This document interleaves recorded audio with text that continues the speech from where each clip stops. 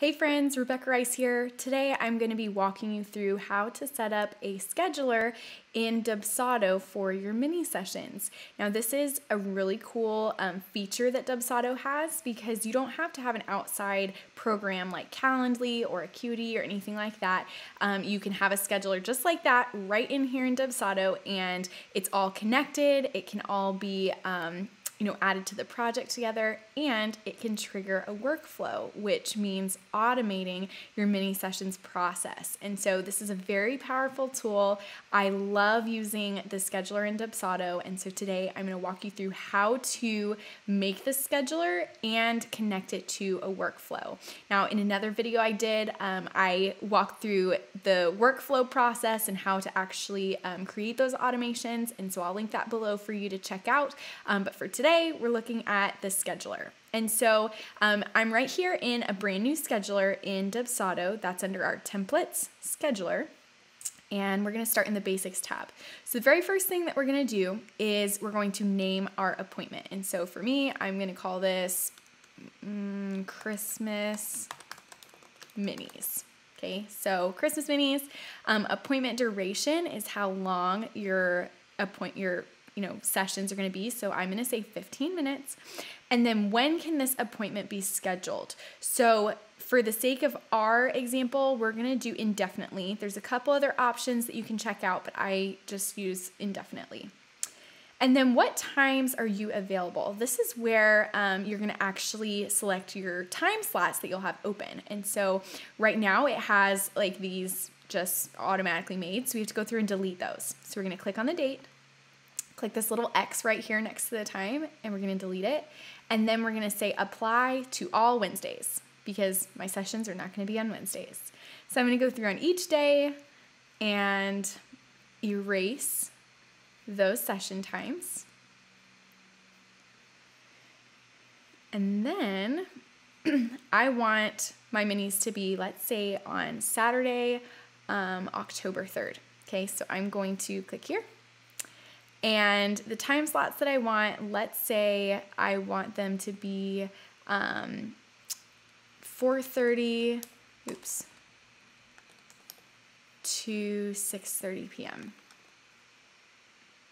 You click add times and then apply only October 3rd. So I'm going to click that. And there it is. There's your time slots. It's nice because you don't have to put every single individual time slot. You already told them the appointment duration. And so this is just, you put in your overall time block and it puts it in there. So once booked, show me as busy. I'm going to, for the sake of our example, put available because I do have sessions booked that day. It's nice because Dubsado will not let you double book. And so you can connect your Google Calendar and it'll look at it and see if you have anything booked, which since I have sessions that day, I'm just going to put available because if I put busy, no time slots are going to show up. So when you do it, you're going to click busy. And then location, you can type in your location. Let's say Studio House in McKinney. You can put an address there. You can get as specific or as general as you want to get. And then you have the option to create the email that would be sent with the scheduler. For me, I don't utilize this feature because I prefer to send my clients to a link. So I just give them the link to the actual scheduler and they go straight from there instead of sending it through an email. But depending on what your workflow looks like, you can do it either way. I just choose not to utilize that feature. So now we're going to go into our advanced tab. And we're going to add some additional settings. Now, these settings are optional, but they're pretty helpful. So the first one, prevention. Prevent booking less than however many hours in advance. Typically, 24 hours is a good idea. If you don't want them to be booked, within a week, whatever, you can set that at however you want. Buffer time is if you want a little bit of time before or after each session. I choose to do my minis back to back, so I do not have a buffer time, but you can if you want. And then increments, I do 15-minute increments like we said earlier. And then rest of the appointment details, I just leave blank. And now your sharing options. So your welcome message is like a banner that's going to be across the top of your scheduler. So I might say, hey friend, select your time slot below, or something like that. And then confirmation email, I'm going to go in and select booking confirmation. This is an email template that I already created, and that's in your canned emails right over here. And then additional form, this step is really important because this is what triggers a workflow to start. So if you want to connect your scheduler to a workflow, meaning as soon as somebody selects a time slot, then it triggers this workflow to start, and that's how you automate things. Things like sending a contract, sending an invoice, maybe a questionnaire or a client experience guide, whatever you may do. This is where you do that. Now, I created a video before that I'm linking below that goes over my whole workflow process and how to set up a workflow, but all of that is triggered from this form. So you do need to have this form already created, and I'll show you mine. It's very simple, but I'm going to go ahead and select a form. Let's say I wanted to do Adriatica Fall Family Minis. Whichever, whatever form you create, that's what you would put there. And then your redirect URL is just where you want them to land after they hit submit. And so if you leave it blank, it'll just have like a default message, which is fine. I usually just do that. Down here is where you have the option to add an invoice, require a deposit to secure their booking. Now, I choose not to do it this way because for some reason, I'm not sure why or how, clients were able to select a time slot and not pay their invoice. And so I was getting booking confirmations without their invoice being paid, and then I didn't have a way to resend their invoice. So it got really complicated. Instead, I opt to just include it in my workflow, so it still gets sent automatically and right away, just in a little bit different way. And I walk through that in that video that's linked below, so check that out. But if you want, you can turn it on. I just keep it off. Notifications. This is where you can send reminder emails about their appointment.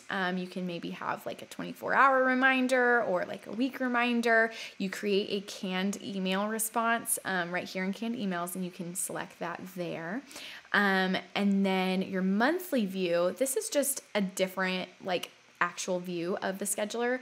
I usually like to turn that on because I like the client to be able to see the whole month. Even if I only have one day open, it just gives them an actual bird's eye view of what the month looks like. And so I turn that on instead of a weekly view. That's totally up to you. It's your preference. But that's all of the things in the basic and advanced tab. Now we're going to hit save. Okay, so here it is right here. We've got it all set up.